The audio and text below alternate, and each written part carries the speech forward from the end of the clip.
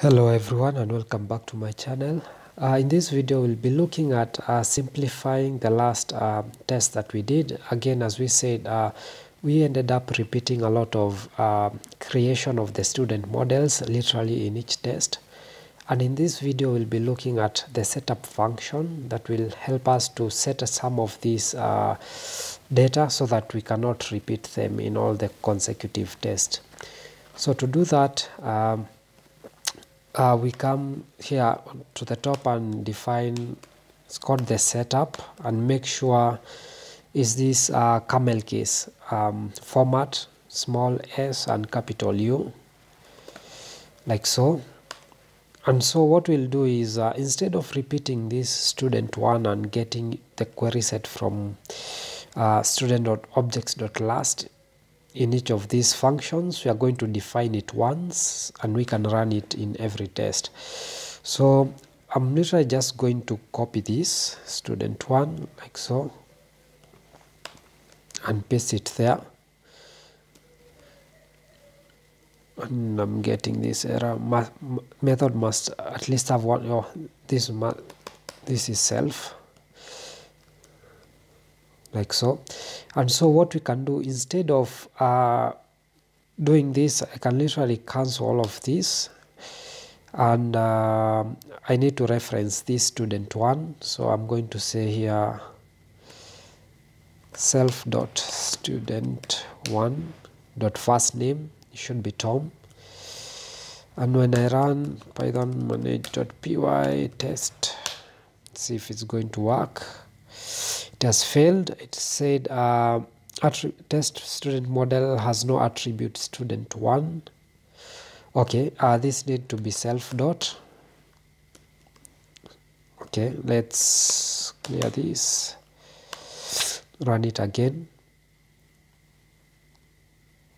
Unique constraint failed, classroom student. Oh, so the reason this unit we are getting this error is because we've defined this here once, and every time we repeat the same student with the same admission number 1 2 3 4, it's going to fail because we set this as a unique. If we go back to the models, I believe we set the admission number as unique, so I can do this as 1 2 3 4 5 like so, and now all tests should pass. Let me just clear and run this again.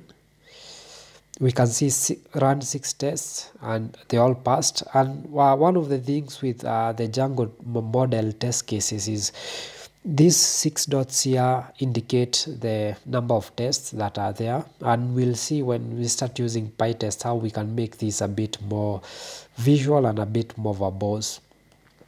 So now what we can do is we can go and replace everything.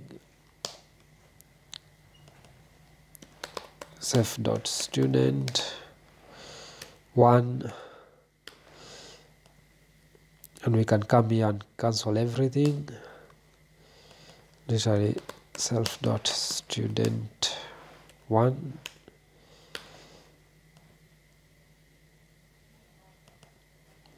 as well as this.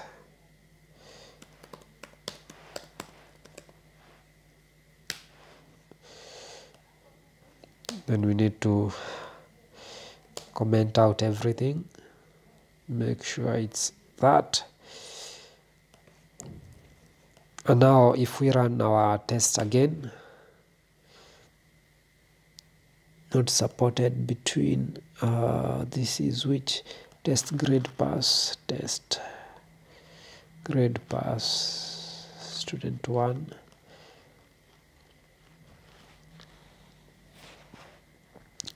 Oh, so in this case we didn't give the average score.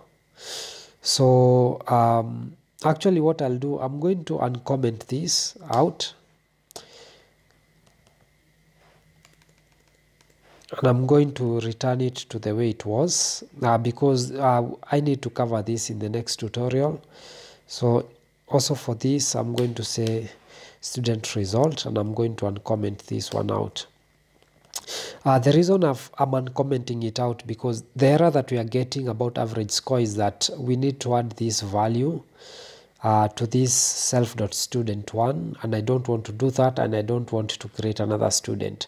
So what is going to happen in the next video, I'm going to introduce a new awesome package. It's called Mixer, and in this package what we'll be doing is generating random values when creating students, so that we don't have to hard code everything, and that will make our lives much easier, especially when you're dealing with dynamic content such as the average score, which maybe we needed to change between different values, as well as the admission number. So that was it for now for the setup function. We'll be using this function a lot, especially in setting up new users. We'll also use it for example, getting access tokens, or logged in users. That's will be a couple of videos from now when you're dealing with authentication. We can also use the setup function, for example, to set up timers if we need to use one, or literally any other function that we need to use universally, or which is replicated across various test cases. So in the next video we'll look at Mixer, and also at the video after that we'll look at how to set up VS Code to run our test. So I look forward in seeing you in the next one.